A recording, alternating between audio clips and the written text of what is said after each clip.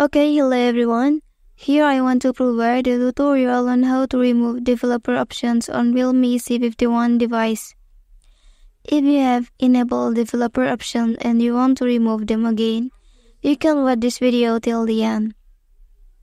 First, please visit the settings menu and scroll down.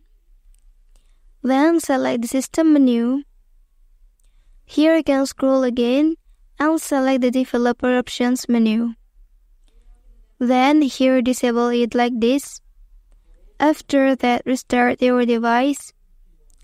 The restart process will not affect the data on your device, so you don't need to worry.